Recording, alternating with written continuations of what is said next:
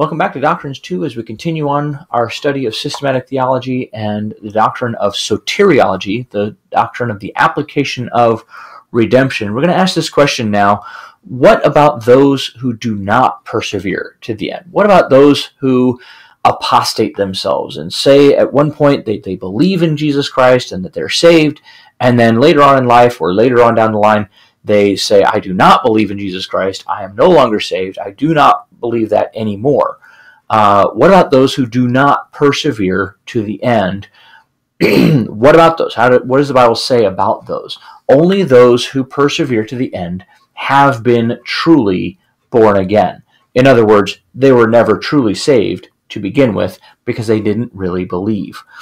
Look at 1 Peter chapter 1, verse 5. Who by God's power are being guarded through faith for a salvation ready to be revealed in this last time. In other words, they're being guarded through that continual gift of faith that God gives. In other words, they believed before because God gave them the ability to believe.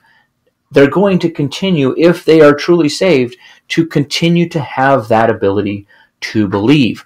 They're being guarded through that faith for salvation. It's God's power who is giving them that faith. God's power who is guarding them, because that salvation is going to be revealed at the last time. We're not guarded apart from faith, and remember what we've said all along, that faith is not in faith. That faith is not in my Christian life. It's not even in the fact that I believe, and I say, well, I'm a Christian because I believe. What are you believing? Who are you believing? And ultimately, this faith is in the power of God itself to save you through the blood of Jesus Christ. It's God says, this is how you get saved. I trust that God is right. And because of that, I'm trusting in the finished work of Christ on the cross to save me. I cannot be saved apart from that. I cannot be guarded apart from that. And so that saving faith that we've talked about all along is necessary for perseverance just as much as it's necessary for salvation to begin with. But remember, that faith came from God himself.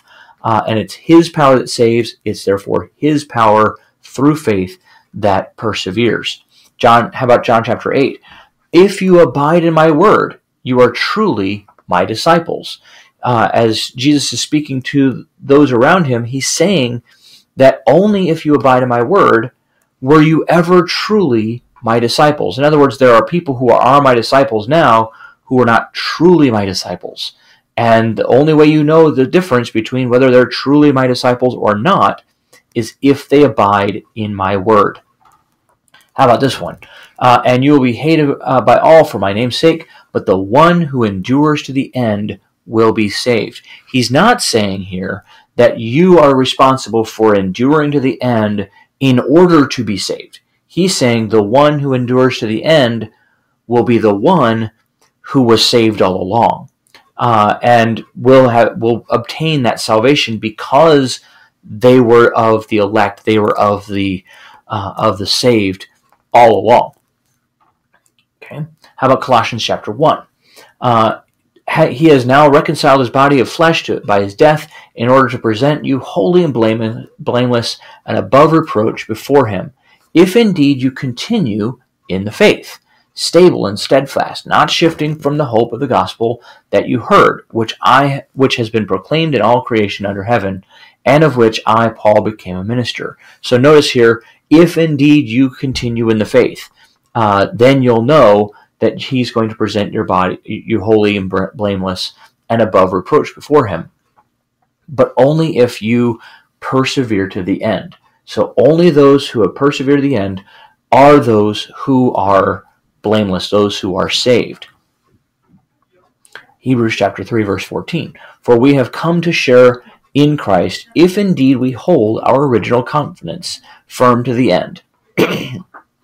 Now again, these are not conditional statements, as in, if you do this, then you will be saved, because that would then introduce works-based salvation.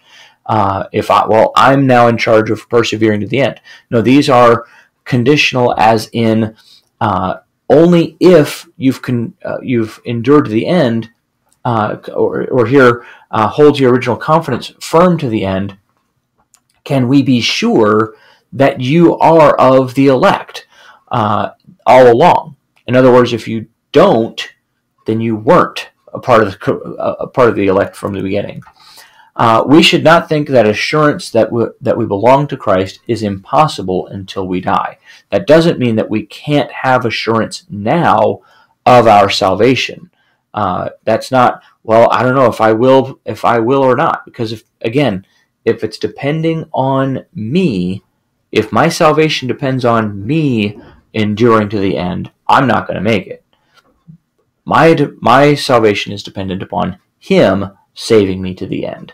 And only if I endure to the end will I know that, yes, in fact, I was saved for sure. But there's certainly assurance that can be had throughout our life. Continuing in faith is one means of that assurance. In other words, do you believe now? Have you believed? Not necessarily have you ever doubted, but rather did you trust in Christ to begin with? Are you trusting Christ now? That's a pretty good assurance that you will continue to believe later.